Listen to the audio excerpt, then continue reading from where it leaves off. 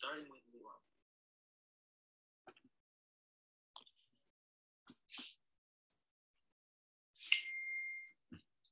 Next, we have Olu.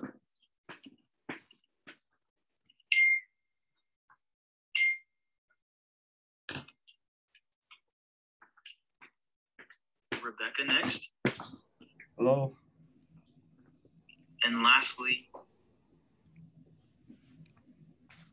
hi, Tony here. How are you doing today? I'm good. I'm good. Good. Where are you right now? Are you in public? You're wearing a mask. Yeah, I'm in the office, actually. I'm in Louisville, Kentucky, but Whoa, wait, how did you end up in Kentucky? I'm in Louisville, Kentucky. hello. How's it going, Tony? I'm good. By the way, thank you guys for putting this together. I'm really excited about this conversation. So, Of course, thanks for joining us. yeah. What about you? Where are you currently based? Yeah, so I guess remotely based in the Bay Area normally, but I'm currently in Portland, Oregon. Okay. Yeah, and yourself? I'm in New York. Awesome. New York. Nice. Nice. I'm usually between New York and Boston. I mean, if it wasn't for the pandemic, and then also I realized, unfortunately, about a month ago, that my passport had expired, my Nigerian passport. So I had to go through the entire process of renewing my passport. Should be receiving it in a few weeks. I mean, otherwise, you know, I would prefer to do this in Lagos. I mean, you know, I'm planning on actually moving back, you know, to Lagos, you know, potentially even permanently, you know, as soon as, you know, possible, basically. So That's awesome. What inspired that through the pandemic? Was it just chaos or? You know, that's a great question. I mean, so this was something that I think has always been in the back of the mind. You know, wanting to reorient my, you know, my professional career back to the continent. But I mean, I think 2020, you know, just like, you know, the catalog of events that happened, in many ways just made, you know, myself and my partner, you know, Jay Freeman, realize that, you know, this is probably, you know, the best time in terms of timing for us to do this. So, I mean, whether it was with the pandemic and how it basically posed to us, you know, just how, you know, the unequal distribution in many ways of capital around the world. And then you even connected to that, you know, BLM here in the United States and how that ultimately spread across the world, right? Like, you know, so I mean, this topic that we're ultimately, you know, discussing here is like, you know, near and dear to, you know, to us, and basically made us like, you know, just get off our, you know, comfortable butts here in the US and say, listen, like we need to stop making excuses, and we actually need to, you know, do this in a meaningful way. Like, you know, we have been blessed with just so many, you know, advantages, talents, experiences, you know, and this is what we ultimately want to do. So we need to stop making excuses and just go for it. That's awesome. Beautiful. Ibrahim, I was gonna say that. So I think how we should start is that I'm gonna say, "Hey, welcome to have you all here. I'm Claudia Durley." Then you're gonna take over. Okay, cool. Then until the question part, I'll then take over. Totally. All right. So I know this is the second round that you guys are doing. I'm kind of curious, what were some of the main takeaways from the first one? Because I mean, I would hope that we're not, you know, ultimately touching on, you know, old territory through this session, right? No, not really, because in the old one, we kind of mainly focused on race. So this time I tried to bring about, you know, like we tried to bring about like language as well as gender. And what I would hopefully focus on is that gender aspect of it as well.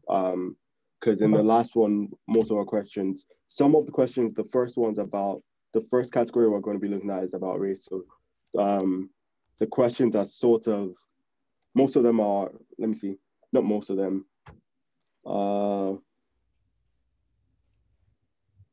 The first two are repeated from the last one, just because I thought they were even more important to repeat in this round.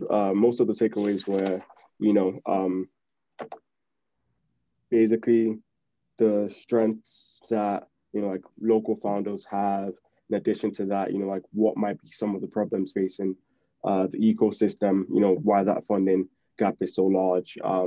But I also felt that some of the points that the former group pointed, so pinpointed, we didn't really talk about them. So, for example, in the former group in round one, someone mentioned part of the reasons why this bias is existing in the landscape is because of, you know, a lack of black capital stacks or lack of black LPs that invest in early stage rounds. In addition to that, they also mentioned, you know, like a dearth of black decision makers.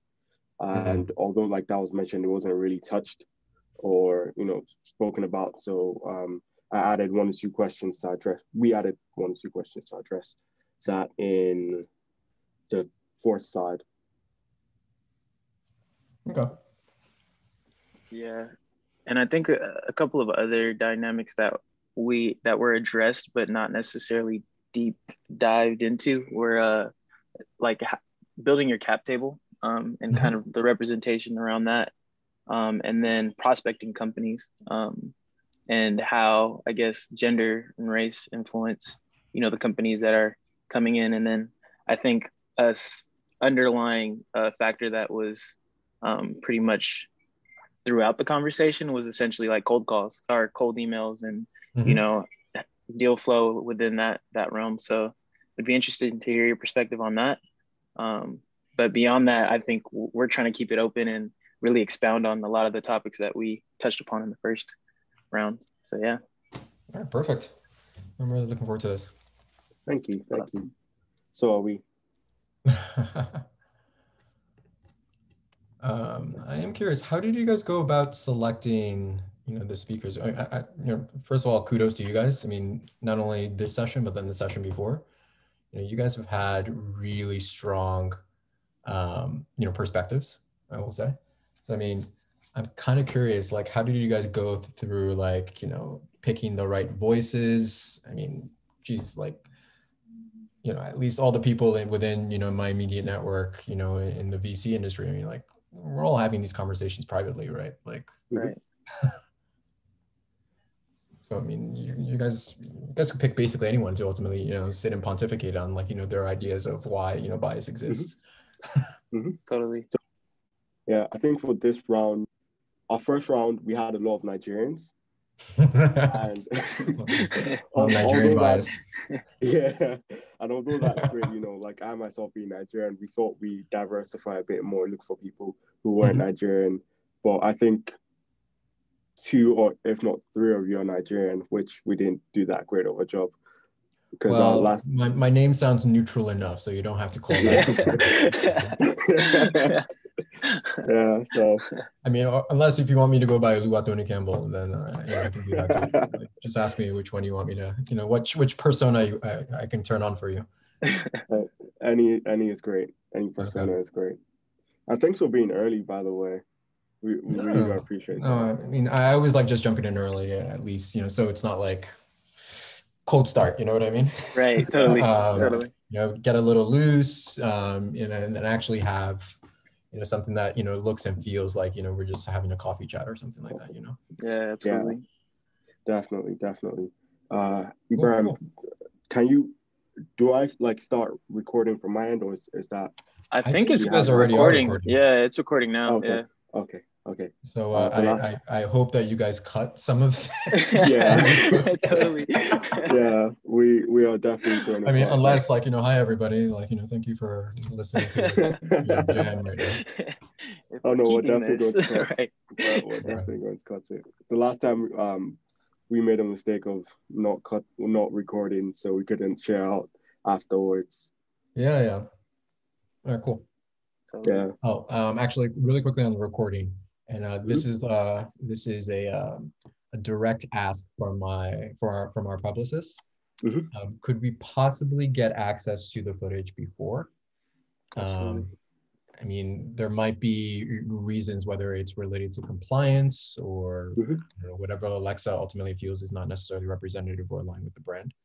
You know, we would just prefer if, you know, we could just see all, you know, the full footage before, or she wants to see the full footage before it ultimately goes Totally, yeah. Oh, for sure. We can definitely do that. We can definitely do that. Yeah, and I think most of the footage we're probably going to upload it on a YouTube channel that's later going to be posted, either on BLCK VC's LinkedIn or other social media sites, including their website. Mm-hmm. Also, I think what might also be powerful, and by the way, like, feel free to take this suggestion or not, even just like cutting like small little, like, I don't know, 10-second clips or something of maybe like people's responses. I mean, I just think that we live in such a short, like, information, attention span. Like, that's also just really good for Twitter, right? Like, post one of these vignettes, it gets retweeted, comments, amplification. Totally. Yeah, for sure. Thanks. We appreciate that suggestion. Yeah, and I think to that point, like, one thing that we didn't do as much during the last session was essentially gaining feedback from the speakers themselves.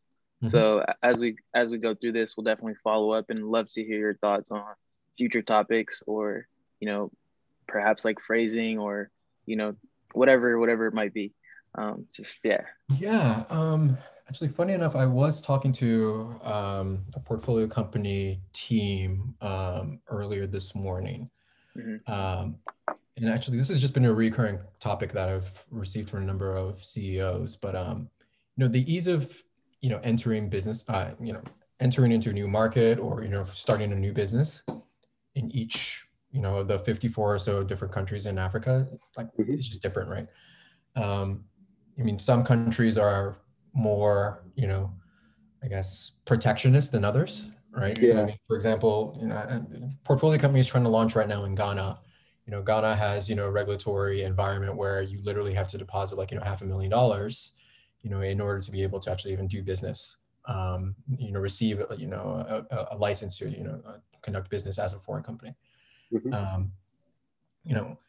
It would be really interesting, at least, to learn more about other founders' experiences, whether it's, entering or even, their experiences, like, launching, if they failed. I think you learn better from failure, actually, than actual success. Like, what were some of the challenges, especially in terms of, like, I don't know, Jumia's entry and then exit, in and out of Cameroon, for example, right? Like, and then another one that also just recently came up has to do with the intersection of public policy, regulation, and tech, right?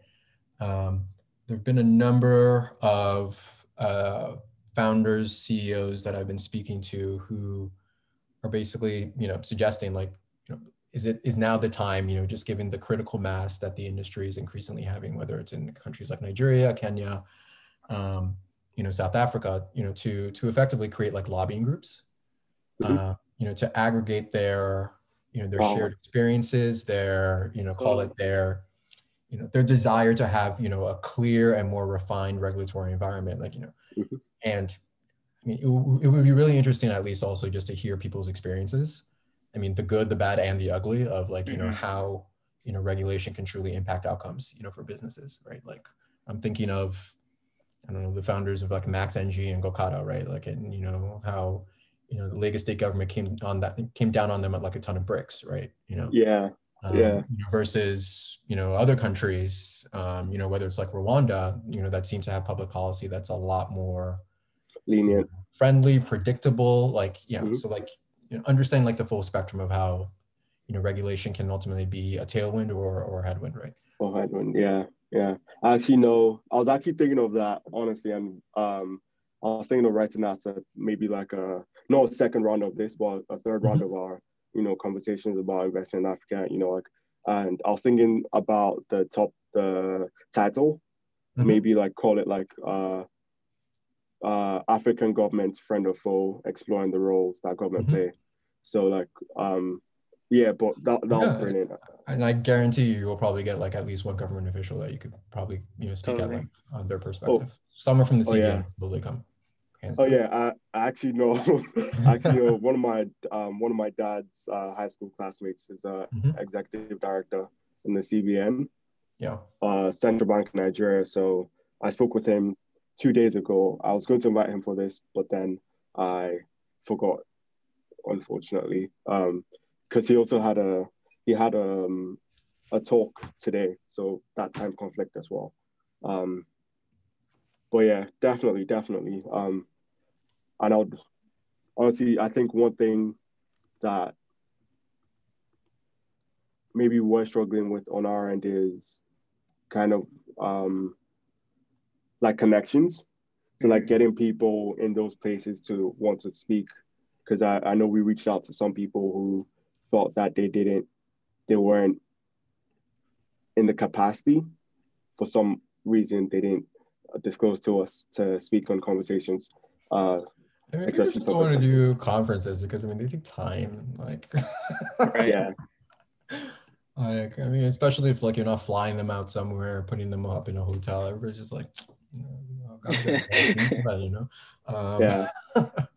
But no, I mean, I think, you know, the momentum that you guys are gaining in terms of, you know, these series, I think that would change people's minds, right?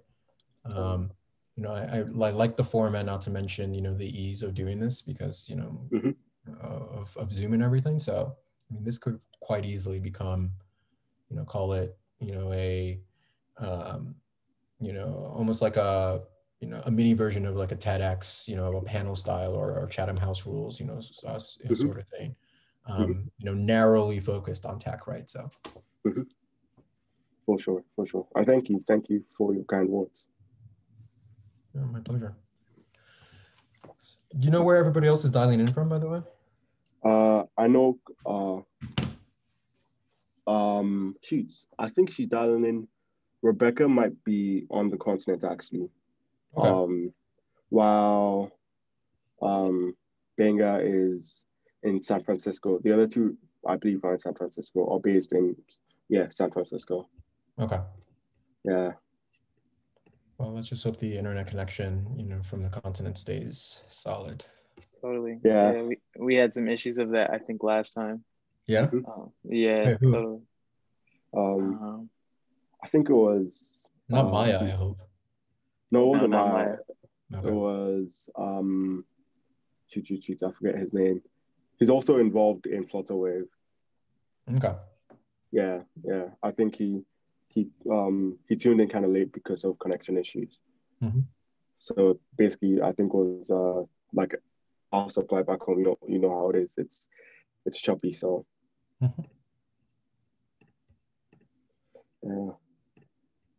By the way, I'm curious. I'm just going through the slides really quickly. I know one of the conversations that I've had privately with people is, I mean, you know, connected to the entire, you know, topic of, you know, startup neocolonialism. Is it problematic that a lot of, you know, African startups are actually, you know, technically speaking, you know, U.S. Delaware C Corps? So, I mean, I have a perspective. I'm more than happy to share.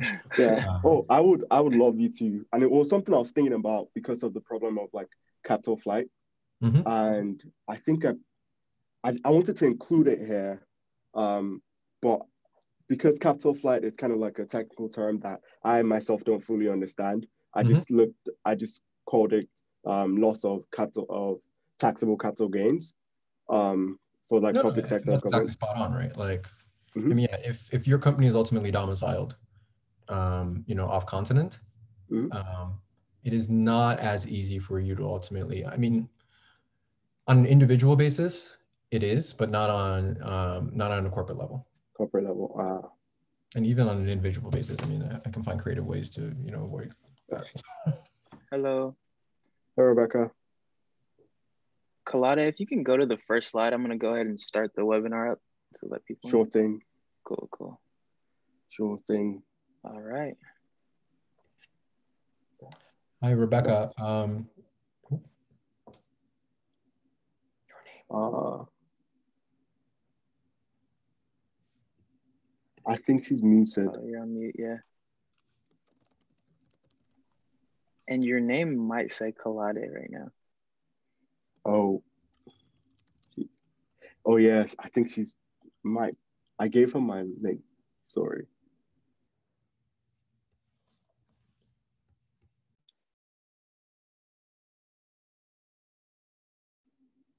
Hello, hey, everyone, welcome everyone. Oh, sorry. You got it. Thanks, bro. Thanks. Thank you all for being here. We're going to wait a few more minutes for the rest of our panelists to join the call.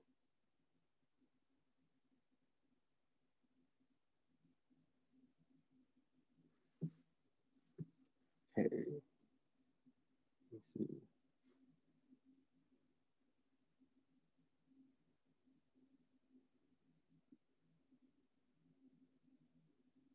Oh, sorry.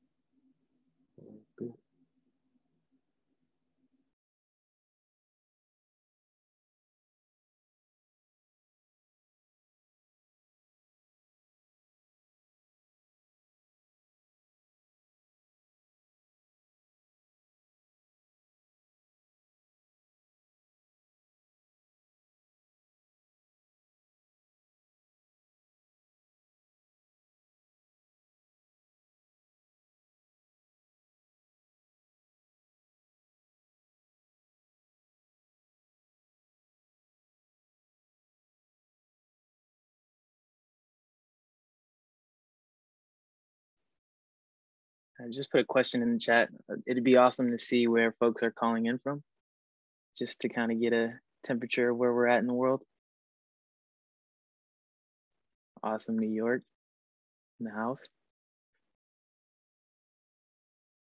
Florida, Seattle, SF.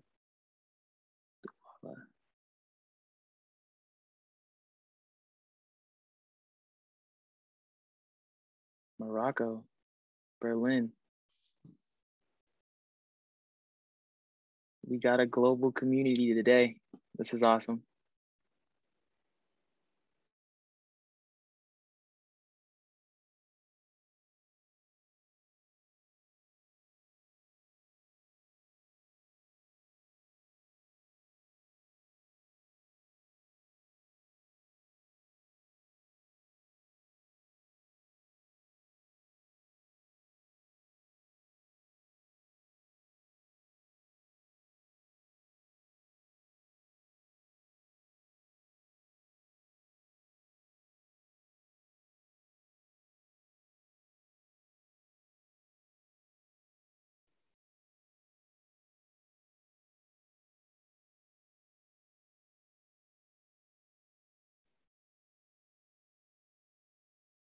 So I think we'll give it maybe 3 to 5 more minutes, and then we'll just go ahead and get started.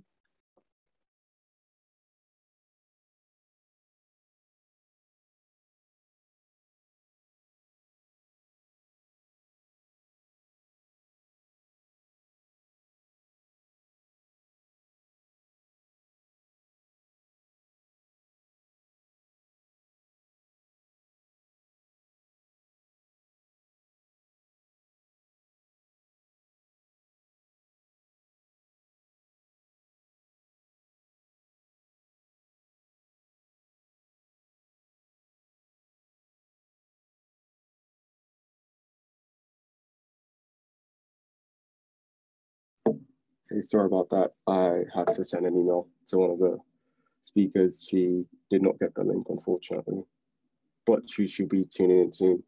But while we wait for her, we do thank you all for being here. And also, to those celebrating today, happy Eid Mubarak, and we hope you had a lovely day today.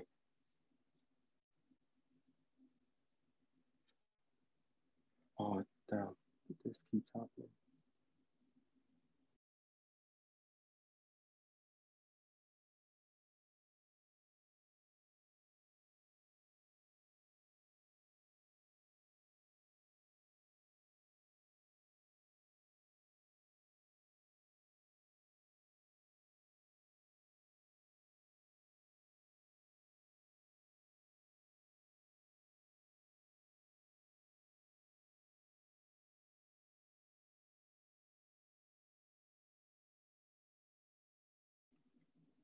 Okay, we're just going to wait for a few more minutes to see if Mr. Benga will be joining us. But if not, we'll get started in about a minute.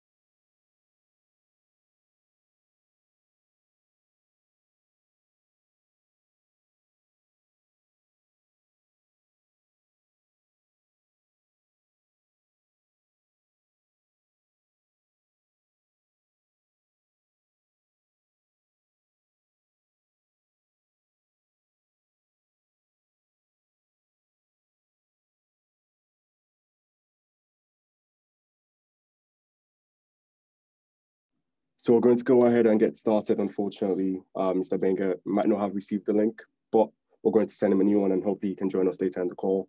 Hi, my name is Kolade Aderle, and today we're going to be talking about the second session discussing this topic called Startup Neocolonialism, Exploring the Bias of Venture Capital Investment on the African Continent. And my co-moderator today would be... Hello, everyone. I'm Ibrahim Balde, here as well with Kolade, and we're very, very grateful on behalf of BLCK VC to have you all here with us. As I mentioned before, it's a global community here, and it's really exciting to have you all in this space. So BLCK VC is a nonprofit organization that equips Black investors with access, education, and community that they need to accelerate their careers in venture capital. Today, we're hoping to highlight three major aspects. First and foremost, some of the issues facing Indigenous founders on the African startup ecosystem.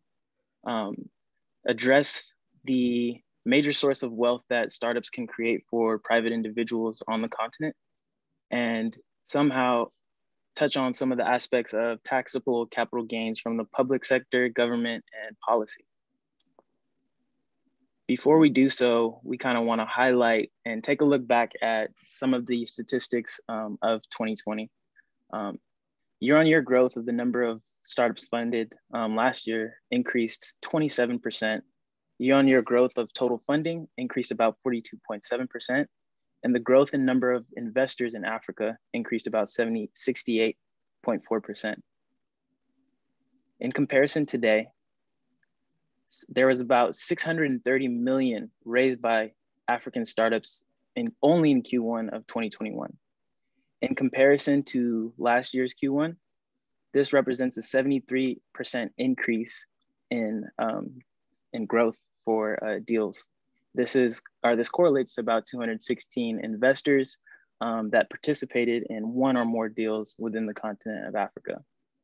And so with this context, we'd like to give the different panelists the opportunity to share a couple sentences about themselves, their background. And I think the key question would be, when you're not working within the investment space, what do you do for fun? And starting with you, Liwan.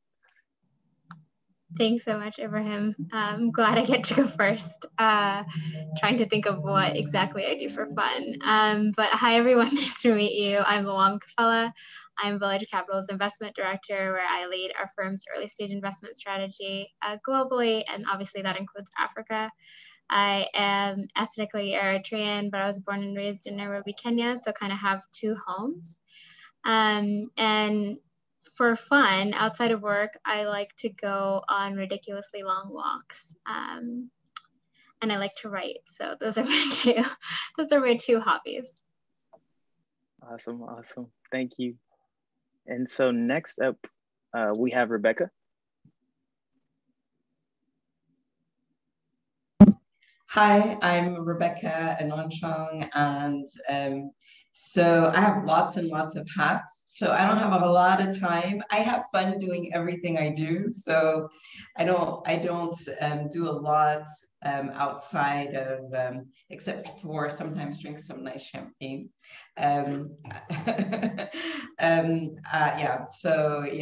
So that's, but I have lots of hats, and I think some of them are on the screen. I'm an entrepreneur myself. I started a company about almost 22 years ago called BLCK. We do enterprise software. I also chair an organization called AfroLabs, which is a network of tech hubs across the African continent. I'm co-founder and vice president of ABAN, which is the African Business Angels Network, and so several other hats, but I think that's for now. Awesome, thank you. And lastly, Tony. Hi, everyone. My name is Lua Tony Campbell. I go by Tony for short. I was born and raised in Nigeria, moved to the United States when I was relatively young. I'm currently the founding partner of Kinfolk Venture Capital, which is a brand new early stage Africa-focused, or even more specifically Africa-only venture fund. I guess what was the next question now? What do I like to do for fun? So I'm a passionate collector of art. I was fortunate enough to actually be born to a father who is a painter. I got zero, literally zero of his talent. But with that, though, you know, I still exercise that passion by, you know, collecting art, and not to mention trying to support artists, you know, throughout the continent. That's awesome. Thank you, Tony. Before I hand it off back to Kalade, I just wanted to talk about some of the formalities of the conversation. So if you have questions, please put it in the Q&A box at the bottom right of your screen, and we'll try to address as much as possible and leave room for questions to be answered. And lastly, we'll be following up with the survey. We'd love to hear your thoughts on future topics, future speakers, and feedback on how we can make this a more dynamic and better conversation in the future. So with that being said, I'll hand it over to Kalade to start getting into some of these questions. Thank you, Ibrahim. And you know, when doing our research for this, we decided to categorize the areas that we'd like to discuss today under 3 buckets. The first is race, second is language in terms of the languages spoken on the continent in Africa, and the last but not the least was gender. So getting straight to it, we found that the data suggests that a white founder based in the US is, sorry, white founder based in Kenya is 47,000% more likely to be funded in Kenya than in the US. And to make matters more disheartening, 10% of funding in East Africa went to local founders. And this is inequitable, suggesting the population in Africa. So the question we have for our panelists today, I would like to first address this to Rebecca. You know, it's been argued that the cause of this inequitable investment allocation is on racial bias. Do you agree with that assessment? If not, what would you say is the cause? I think that it definitely has a role in what's happening. Obviously, we can't pretend that race doesn't matter. It matters not just in Africa, but it matters in the US, it matters across the world. We've seen disparity between equal projects and how they get funded depending on the race of the founder. And it's very frustrating from the point of view of an African entrepreneur, because you have foreigners that come into the space, and we're not saying that they're not talented and they don't have good projects, but you'll have them be able to raise funding very rapidly. And that's funding that's not going to the local founders. And then, so they have all these funds to compete against the local founders that don't have the funds. And I think that's the most frustrating thing, is that it's not just that you know, foreigners are getting funding, but they're getting funding to compete against local entrepreneurs. And I think that's the worst part of it. Does any of the panelists like to chime in? No, I mean, look, I completely agree with everything that Rebecca has said. I think one thing I would also like to add on this topic is, when it comes to bias, most of the bias operates, you know, rather implicitly. You know, I've been a career investor now, basically my entire career, and the one thing that has kind of been this fascinating paradox to me is that, you know, the venture capital industry, for the most part, prides itself on being very risk-taking. But then in reality, when you actually see, you know, the decision making, it tends to actually be very risk averse. You know, investors themselves pride, you know, themselves on, you know, pattern recognition, you know, going for sure bets. And when you have an industry, basically, you know, since inception, you know, going back to, you know, the 1960s, 1970s, you know, when, you know, Kleiner, Perkins, Sequoia, and the rest were founded, and, you know, the success stories, you know, oftentimes look the same. It's disproportionately, you know, white, male, you know, often with technical backgrounds, largely from Northern California. When that becomes the predominant mode of what success looks like, it influences the way that we ultimately look at, you know, the potential of founders, whether they are based in the United States and are of color or not men, or whether it's outside the United States or elsewhere in the world, you know, whether they are African, whether they are Black, or anything else in between. So I think fundamentally, in order for us to actually think about how we can address racial bias, it needs to start also by investors, even individuals like myself, constantly reassessing, are we ultimately overfitting the data, based on, prior historical track records, and not giving, the ample level of diligence, of time, of just, latitude, for founders that we're just fundamentally unfamiliar with, but also might still be able to build, truly transformative businesses. Well, thank you for that. And that is actually the perfect transition to our second question we have for today. And I'd like to pose it to Loam. What do you think foreign investors can do to limit their bias? Yeah, it's a tricky question. I don't know that there's any quick fix here, but I think that one of the major things is understanding that the people that experience the problem are usually best placed to fix it. And locals will understand the problem pretty much better than anybody else. I think, to Tony's point, there is this sort of level of looking for security in this early stage venture risk-taking process. People are looking for security. So to what Tony was saying, like, they're looking to sort of replicate what they've seen before. And it's different, especially when you're looking at a market that has sort of a different population. Exporting the bias that you have on what should look like a successful founder and placing it into a market, especially if you don't know the market, is not a recipe for success, in my opinion. I think one of the things that a lot of people have to realize is lived experience is really important in entrepreneurship. And in Africa, operating in Africa and building a company in Africa is really, really difficult. It's a high friction environment. So people who live there and understand the problem are probably best placed to build a successful solution to it. So I definitely think giving weight to lived experience is probably the first thing that I would advise foreign investors to do. Well, that's amazing. And actually, it reminds me of an answer a previous panelist we had in the second round gave about, the grit that local founders have when compared to expat founders. So then moving on to our second topic for today, we're looking at language. So we noticed that the top 5 funding countries are English-speaking nations. But, French-speaking nations are, I believe, 29 African countries out of 54 are French-speaking nations. So why do you think English-speaking nations receive most of the funding? And how does, or in your experience, how does this difference in funding affect diverse funding teams where they speak multiple languages? And how would you recommend teams address that? Oh, I would like to pose that question to Rebecca, yeah.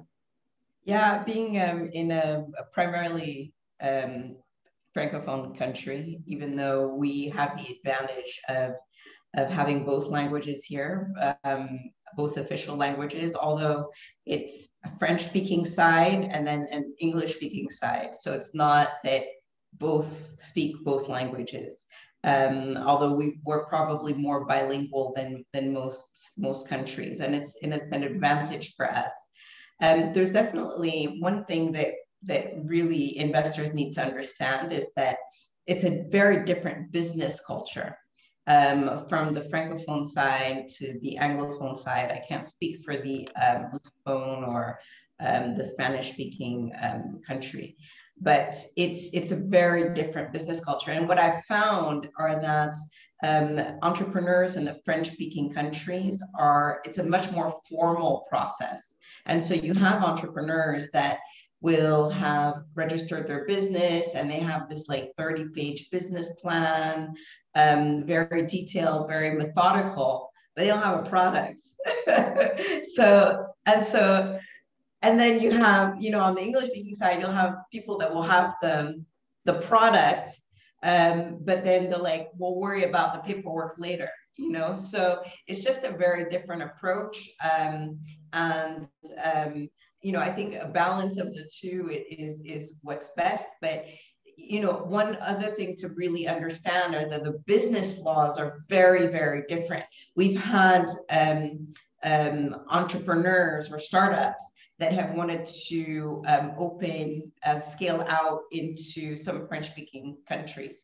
And they make the same mistakes that you know many make, which is you go and hire a lawyer because you are used to the lawyer having to register the company and things like that. Whereas in the French-speaking countries, you're actually going to what's called a notaire, which is a very different, you know, so you're going to end up spending the money twice. There's so many more restrictions. Everything is so very structured, and then there's lots of paperwork. But one benefit is that you have 16, I think maybe 17 countries now that are part of one business law organization called OHADA. And the OHADA law is all of the business laws, from the business registration to commercial disputes, to the accounting system. So the accounting system, like, you know, we're used to on the English, on the Anglo-Saxon side, you know, you create your QuickBooks or whatever, you don't have to pick specific numbers. Well, here they're mandated, right? They're mandated as part of this OHADA law. And then at the end, there's a single court that's in Abidjan for all business disputes. So at least, you know, if you can manage to understand and to scale into one of the Francophone countries, it's much easier than to scale out into the others, because the business laws and the accounting system is identical. Oh, that's perfect. And I'd actually like to ask the investors, Tony, and a follow-up question from that. And it is, you know, having heard that there are different restrictions and registrations, you know, between French-speaking nations and English-speaking nations and other languages that are spoken in Africa, how do you factor that in terms of risk when due diligence in deals on the continent of Africa?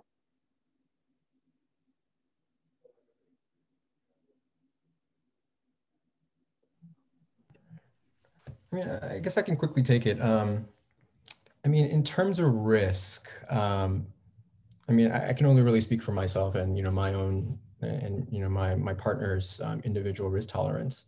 But, you know, a country ultimately operating in Francophone Africa, you know, to us, you know, just by virtue of it being a non-English speaking country, we don't necessarily, you know, quantify that being a, you know, a more risky business. I think the risks that, you know, we sometimes, you know, and that is, you know, typically without, you know, prior, you know, research or investigation or even, you know, just hearing, for example, you know, the direct anecdotes that, you know, Rebecca, you know, referenced, right? You know, a lot of investors are comfortable, familiar operating in English-speaking countries, you know, for two reasons. I mean, first, the ease of language, right? I mean, venture capital is disproportionately an English-speaking community so far, you know, globally. But then second, when it comes to, you know, the legal tradition of the English-speaking countries relative to the French ones, like that's just more familiar, right?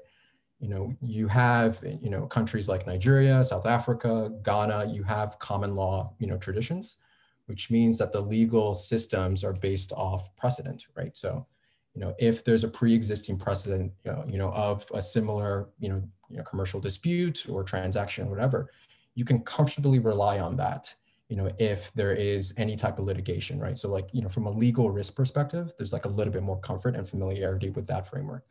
You know, whereas in Francophone Africa, you know, I mean, quite frankly, I want to be careful what I say because I'm by no means an expert, you know, in this. I mean, this is what we hire lawyers for. But, you know, the Francophone speaking countries are coming from a civil code, you know, system. And at least my understanding looking at, you know, the French civil code system, you know, using that as my own frame of reference, right? It tends to operate in a very bureaucratic, oftentimes very legalistic way.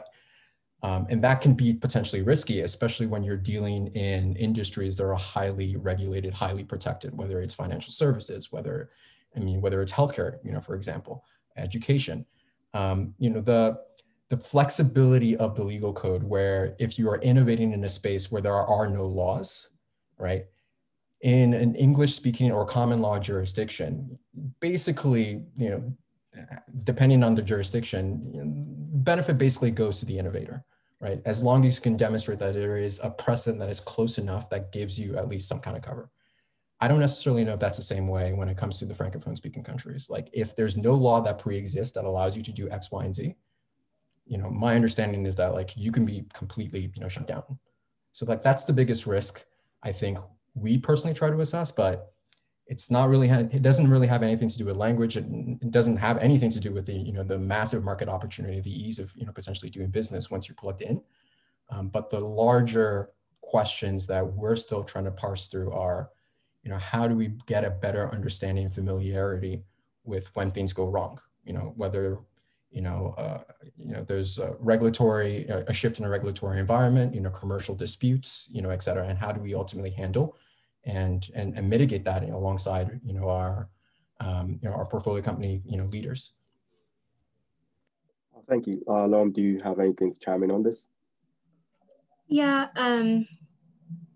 I'm actually like super excited by the potential of Francophone Africa going forward. To some of the points Rebecca made, I really think that there's just a lot of potential even in some of the things being standardized, because the friction moving from one country to another country in Africa is very real. So if some of that is mitigated, I honestly think that would make it a huge market opportunity.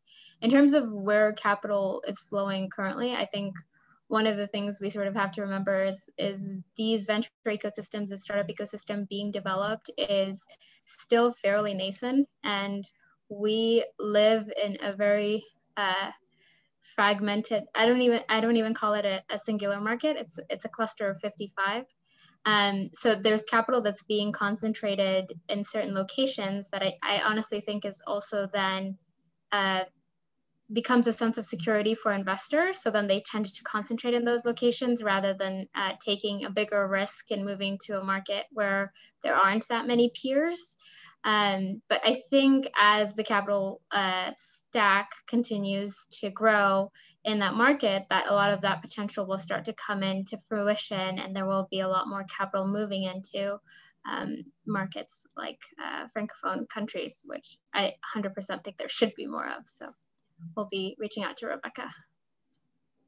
Thank you, and I appreciate that. I'm glad that connection could be made on this call. So moving on, we'd like to address gender. So this data point, I was reading an article the other day, it's quite disappointing. It states that, like between 2020 and 2019, the amount of funding, the percentage of total funding in Africa that went to female CEOs dropped by 50%, from 4% to 2%. And Rebecca, I know I've been addressing you a lot, but I'd love to hear your thoughts on this, and also Laram as well. Wow, I mean, I think that this is not an African story. There's the I think it's called the Diane Report, which does a survey, does an analysis of all of the Black women in the world that have raised over $1 million, and there were so few of them that they were able to get them into a room and take a picture of them. And I think there were under 30 a couple of years ago. It's changing a little bit, but Black women are just not getting funded. I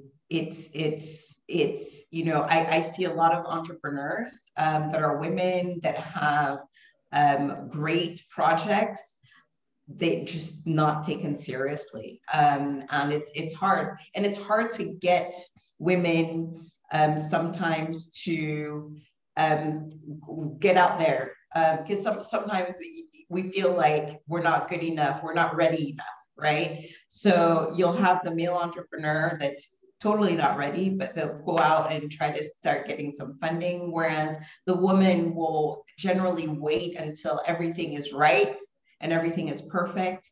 But I'm very proud to be involved in a number of organizations and startups where women are at the top and are running the companies or running the organizations. And I think that more and more we need to see success stories with women, and that will change the narrative. Because right now success looks like a white male. And the more we see Black women making it, the more it normalizes it, and the less of a bias we'll see. Thank you. Thank you. Laram, do you have anything to add on to that? I mean, I completely agree with what Rebecca said. I do think that a lot of it is that women are not necessarily probably taken as seriously. There's a report that I thought was fascinating, where they looked at how women pitched and then men pitched, and with men there was a focus on like the potential of the company, but with women there was a focus on mitigating risk.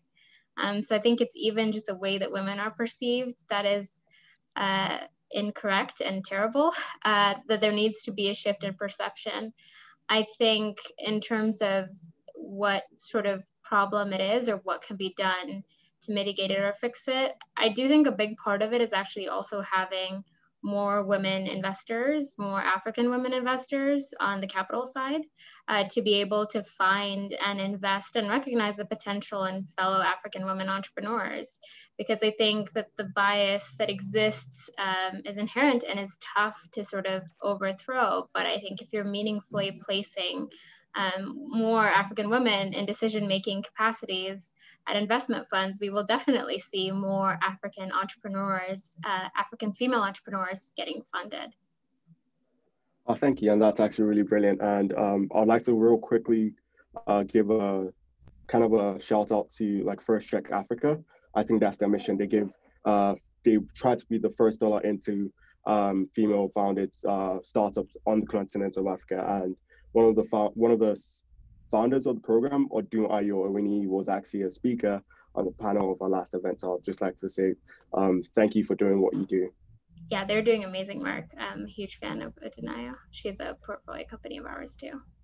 Oh, nice. That's great. That's great. So Tony, my question to you is going to be phrased differently from what's on the screen. So Africa, the continent of Africa is a very patriarchal society.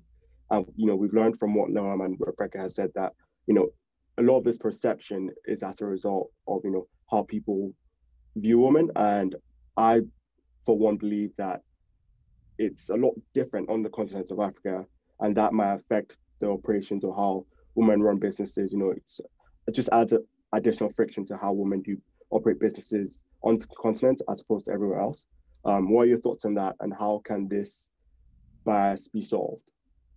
No, I think that's a fantastic point. I mean, yes, there are cultural legacies that exist not only in African societies, but I would actually say globally, in terms of, I would say, the inherent, male bias, or the assumptions of call it male authority, especially in corporate spaces. With that being said, I think, the most powerful way that we can ultimately do that is, two ways. First, I think the challenges are far beyond just even funding, from a venture capital perspective. One of the priorities that, my partner, Jay and I have made is even just beyond supporting, female founders, female CEOs. We want to also encourage all of our portfolio companies to consistently report, measure, track, their gender, ratios across all, departments. That's the only way that we think that, systematic change can ultimately, happen, right? It begins at the top, but I think it ultimately percolates all the way down through, all corporate hierarchies, whether from the smallest startup all the way to the largest organizations. So as we can ultimately increase the diversity on the dimension of gender, across our organizations, then perhaps we'll be able to actually start beginning to shift that perception, or that assumption that only male voices, only men can ultimately be corporate leaders. And then, I think the second thing that I think is also really powerful, or potentially can be powerful, is we just need more men, to ultimately be allies, to women, especially in the workforce. I think there's oftentimes a tendency, whether it's, implicit or explicit, that, men just want to, congregate with each other. The instinct that, a senior executive has is to ultimately try to, mentor, someone that reminds themselves, or reminds them of themselves, right? And, if you have male leaders at the top, they're most likely ultimately going to, put, young men under their wings. I think men, especially men in position of power, need to begin to, start unlearning that tendency, to actually say, I have a responsibility, given the leadership, given the authority that I have, to create a more inclusive workforce and, in tandem a society, I need to step in and actually say, I want to mentor women. I want to provide those opportunities to, women that have, that strong potential, in the same way that, it has historically been done, for men, not only, in the African corporate world, but, just frankly, globally. So, I mean, it boils down to two things. I mean, first, you can only manage what you measure. So I think all companies themselves should be consistently, tracking what does the, gender breakdown of their companies on a high level, also on a department level look like. And then second, the leaders of these organizations, these business units need to also step in and say, how do I ultimately empower, the women within, within my teams or within their teams, to rise up, to have those opportunities to ultimately shine in the same way that men historically have. Oh, thank you. That was excellent. And it's actually almost a perfect segue to our next topic. So we're going to shift our mindset from thinking about the problems and the areas to start thinking about the solutions. And no, I'm going to address this question to you because I got some of the quotes here from Village Capital essay. Some of the problems could be associated with the lack of a Black capital stack. So what that means is a Black limited partner, whether it is a limited partner in a venture capital fund or a limited partner in a startup. Do you think that's the problem, and how can that problem be solved? But the second question is what I would really love to hear your thoughts on. Some people have said that a potential solution to bias is a peer-selected investment process. And what that means is that you give the power of the investment decision-making process to people on the ground, people closer to the problem. So you have female founders on the ground, female corporate leaders, or Black female corporate leaders, to be more specific, to solve the gender problem. What are your thoughts on that? And do you think, how can that be implemented on the continent? Yeah, so I will answer the peer selected piece, and then I'll answer the other question, because I think that's a super important point too. So on the peer selection piece, yeah, so we've tried it, we've done it, and we've done it successfully for almost 9 or 10 years now, and it's been pretty meaningful in finding great entrepreneurs that are locals. I don't think it's completely perfect as a process, but nothing is. But it has been really, really great in identifying strong, high potential entrepreneurs.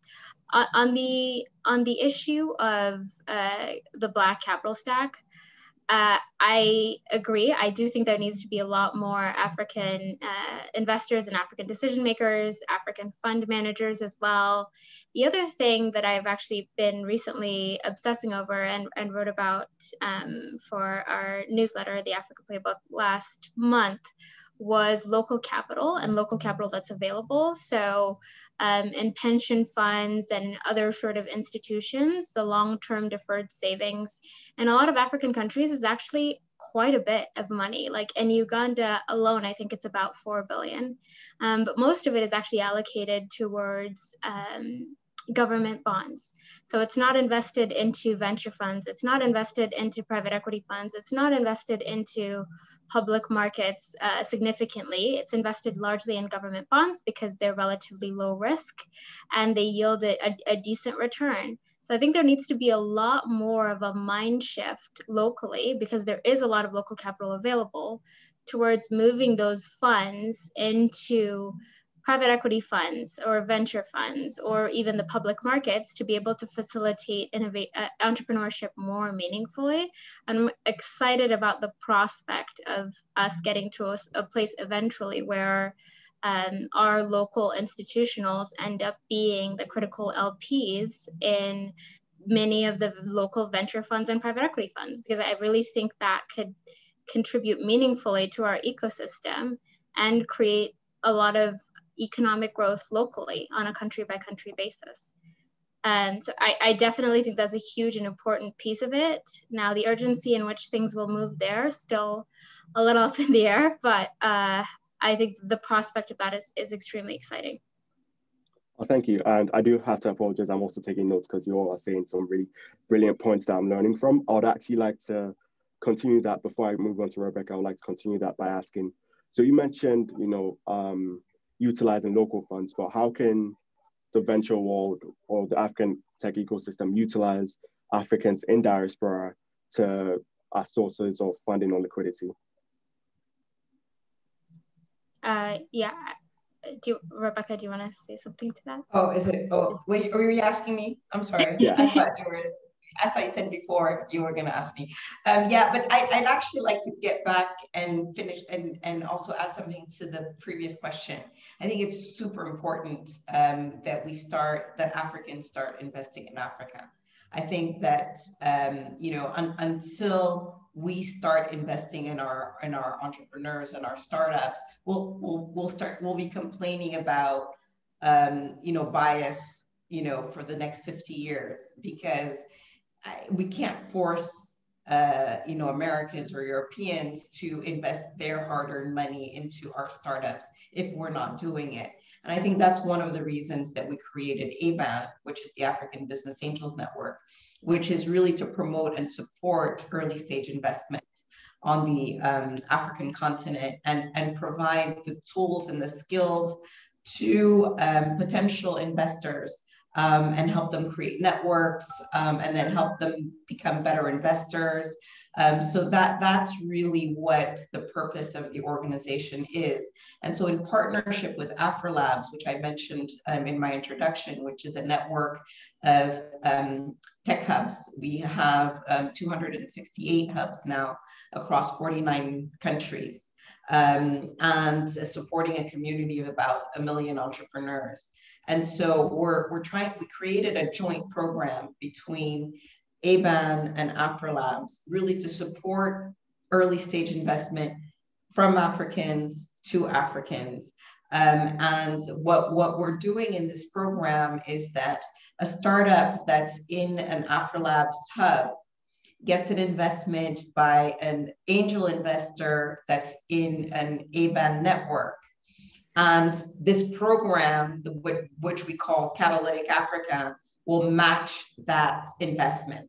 And we match it as a grant to the startup. This is structurally the only way we could do it, is we're both nonprofit organizations. But the idea is to really support angel investment and to help angel investors have their money go further, to help angel investors.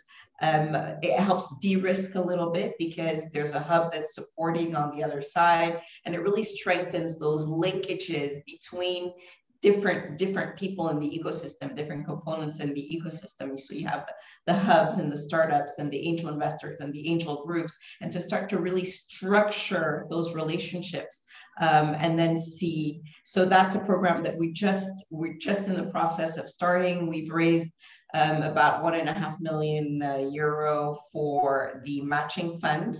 And we're going to start raising some more money for this fund. And so but we're starting the program, incessantly within the next couple of weeks.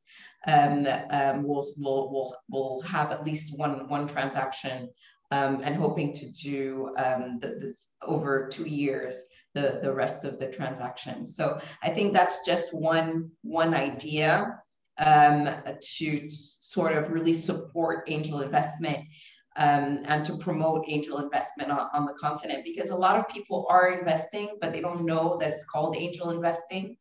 And, we've done so much work over the last few years with entrepreneurs, teaching them about term sheets and valuation and due diligence, but we're not doing the same on the investment side. And so you have these, high net worth individuals that have money, but are sometimes a little intimidated even by the process of investment, because you've got this entrepreneur in front of you that's like, yeah, and you don't have the tools. And so we're really trying to provide those tools and create lots and lots and lots of angel investors across the continent. Because another issue is, you always hear those stories in Silicon Valley about, oh, I went to 100 investors and it was the 101st that invested in me, right? Well, in Africa, we don't have 101s. Like, if you don't get to the first 4 or 5 angel investors in your country, you're done.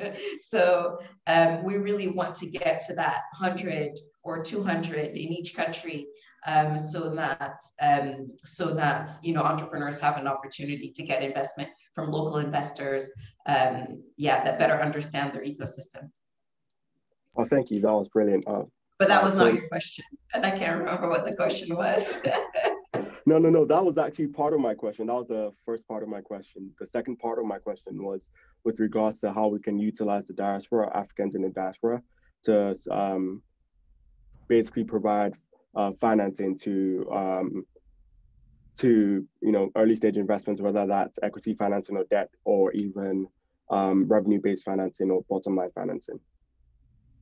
Yeah, I think there are some mechanisms now. There's the Diaspora Angels Network that was set up and is a member of ABAN. And so again, I think a lot of it will have to do with co-investments. It's just, it's finding local investors and do co-investment, because it's so hard when you're on, a way to do the due diligence, to follow up with the startup, to work hand in hand with them. I think COVID has been a great equalizer for many, because you don't have to have that coffee meetings over coffee restrictions. Everything is happening over Zoom. And so I think that it's helped to balance things out. And so even diasporan angel investors from the diaspora are better able to interact with entrepreneurs on the continent. Without feeling like, oh, but we haven't met. It's now normal. Nice. Thank you so much. We're going to move to the last set of questions, and we're looking forward. The African ecosystem is growing at a rapid rate, and just so we can leave questions for the audience, I'd like to ask the three of you, maybe in a sentence or less, a sentence or two, could you state what you're optimistic about the ecosystem? What do you look at in the future that makes you very excited for the African ecosystem? Tony, you can start. Great. I think the one thing that excites me the most about the African ecosystem, I can't remember exactly where I read this, but whether it was on Twitter or a news article, but a country like Nigeria, where natural resources, and in particular oil and gas, is just so dominant in terms of the economic importance. Someone wrote, whether it was in a tweet or in an article, that tech is now the new oil, right? And it made me pause, and it made me just at least smile, because I think for the first time, perhaps in Nigeria's political and economic history, we have this widespread acceptance, if not excitement, about the power of entrepreneurship, not only just on an individual level, like I need to start a business because this is the only way that I can make money and ultimately take care of my family, my kids, but I can actually start a business and have a significant impact, not only for myself individually, but for my community and even potentially for my country. So I think that massive that shift that is currently going on, not only in countries like Nigeria, but actually frankly across the continent, of this eagerness, if not acceptance of of the entrepreneurial journey, is something that really excites me. And I mean, I think we're just in the beginning phases, right? Like we've already started to see some of the the early shoots of that, whether it's companies like Benga's with Flutterwave, Paystack, and the likes. But I fully suspect that the next generation of tech entrepreneurs are not only going to be building businesses for the continent, but for the rest of the world, and that's what really excites me. Thank you so much. Sorry, I'm looking at my phone because the audience. Oh, sorry, I'm jumping ahead of myself. I apologize for that. Noam, could you go next? Yeah, I think what probably is encouraging or exciting to me is the level of innovation and just innovative business models that people have come up with to build in their communities. Is just like fascinating and inspiring to me. I'm a huge advocate of kind of mentioning that like our markets are different, and obviously there's different sort of restrictions, there's different infrastructure that exists in Africa that probably doesn't exist in other markets really. There's sort of a different set of rules. So seeing the amount of innovation that people come up with to solve like very significant problems, I think is exciting for me. And I always say that I feel like in the US and other more developed markets, people are building to disrupt the disruption of the disruption. Whereas in Africa, I feel like people are building to build like and create new systems. And that is just like super, super exciting to me. Thank you. And honestly, it's right. It's like in Africa, we're starting from like a blank board. So honestly, the continent is our oyster to make the most out of it. Rebecca? Yeah, so it's so exciting to see the entrepreneurs and what they come up with. And what I love is that sometimes they create innovation to solve a problem so that they could sell their startup or sell their product. But it's that innovation. They don't realize it's innovation. And so, I mean, I've seen it so many times when they are having a problem internally, and they innovate, they create a product to resolve that problem that has nothing to do with the product that they're putting on the market.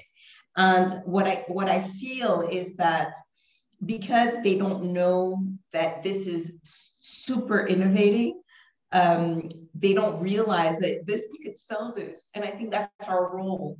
That's what we can bring to them and say, hey, by the way, this is amazing. This is incredible. You could sell this to Uber, or you could sell it to Google, or, so I think, but there's so much going on the ground, but we cannot underestimate how difficult it is. We can't underestimate, the challenges and, the government that change the rules day in, day out. You're trying to innovate, and, being an entrepreneur and running a startup is hard enough, but you're doing it on quicksand. Because things evolve every day. And so it's really, really difficult. And so a real shout out to the resilience of all African entrepreneurs, because it's beyond difficult to grow a business. And, when you see people, individuals that are able to overcome all of these challenges and still succeed, it just really, we're proud. Oh, thank you. And those were kind of words that I also agree with. I'm going to hand the mic now back to Ibrahim to handle the audience questions. Awesome. So one of the first questions that we have is to expound on the level of risk and how they incorporate, or how you incorporate risk in your approach in investment theory. Kind of circling back to some of the initial conversations of the panel. So I guess I'll direct this to Liwam and Tony. And I know we're short on time, so maybe like a sentence or two. Yeah, okay, I'll try to be really quick. I think honestly, the way that you assess risk is more of an art than a science when it's really early stage businesses. I do think lived experience is a huge de-risking factor for me. And I think why bias is like so especially terrible in early stages, because there's just so much uncertainty. So people tend to go to what Tony was saying earlier. When things are uncertain, you tend to go to what feels safe. And so that's why a lot of investors have like these implicit biases. But I think a way to counterweight that is to put a high premium on lived experience, specifically when we're talking about a high friction environment. Yeah, I mean, I think that's a great question, and I agree with what was said before. Assessing risk is more an art than a science. I think the way that I typically think of it is, there are probably 4 main buckets that I'm trying to understand anytime I'm actively diligencing an investment opportunity. The first and foremost is, the founder and their ability to execute, right? I think that's that is the number one risk that, you know, we as investors are trying to assess. Like, you know, can this person ultimately deliver on the vision that they've, you know, that they're pitching? You know, beyond that, I would say there is a technical risk, or even just more broadly product risk, right? Like, you know, is the product one that is not only that fits the market, but can consistently, you know, can be augmented, you know, to not only keep up and to surpass its competitors, but also even beyond that, you know, to reflect the changes in the underlying market.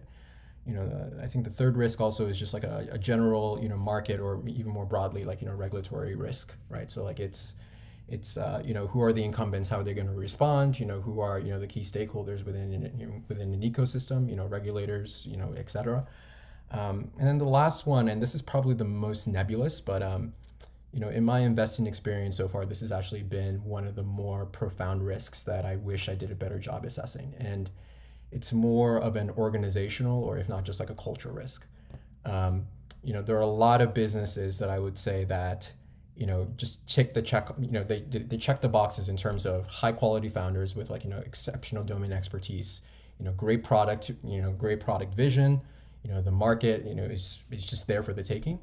But for a myriad of reasons, and most of which are just organizational, like, people just cannot get along and actually work together as a team, right? So I think, you know, as much as we like to focus on, you know, the founder, the product, the market, we also need to, you know, think critically about, you know, the risks that are embedded anytime you bring, you know, large and oftentimes very talented, and, you know, you also want opinionated people in the room. You know, how are those dynamics ultimately going to interplay with each other? I mean, will they, you know, become inhibitors to growth, or will they be actually catalysts to growth? So I mean, I say, you know, those are the four main vectors of risk, you know, in any investment, you know, process that I'm constantly trying to, you know, assess. Absolutely. Thank you for that. And I know, and just being mindful of time, we're about hitting the hour. I just wanted to give space to kind of close off so we don't kind of end on this awkward note. But I'll send the mic over to you, Rebecca, to offer our audience any closing words and you know, thoughts of encouragement to the community. Well, okay, if you're a high net worth individual and you're on this call, please invest in African startups. I think, you know, there's so much innovation that can come from Africa to the world. We just need to fund it. And, you know, we need to support our entrepreneurs. Awesome, thank you. Anyone else, feel free to jump in. Yeah, I guess I'll just quickly say to Rebecca's point, there's also a lot of diaspora funds and diaspora syndicates that are super great if you want to get involved in angel investing. I guess in just wrapping up, I'm just so excited by all the progress that's been made. It's going to be a journey. There's so much more to come. We're still fairly early in this ecosystem development, but I genuinely believe that we will get to a place where this will be such a big part of Africa's economic growth story. So I'm excited for all the things that are to come. Yeah, and I guess I'll jump in. I mean, first of all, you know, hats off to you two guys for putting this together. I think this is a perfect example of what we need to do more of, you know, for the African and in the broader African diaspora, you know, tech ecosystem. We just need to have more conversations like this, you know, to share our experiences, our insights, you know, to better, you know, educate and not to mention, you know, inspire and encourage all of us.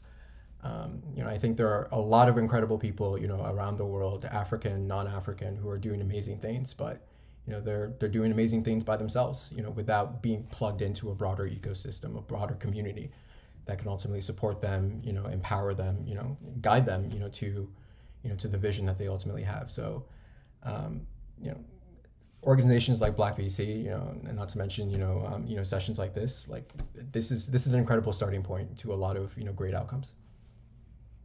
Thank you so much. That's a beautiful note to wrap things up. And to the point of more conversations like this, please stay connected with us here at Black VC. We'll be hosting our third session, and perhaps we'll be re-inviting some of the speakers, and, you know, feel free to connect with them if they're open to LinkedIn and whatnot. But at this point, it's the end of our session. I want to thank you all for joining us on behalf of Black VC, Kalada, and myself.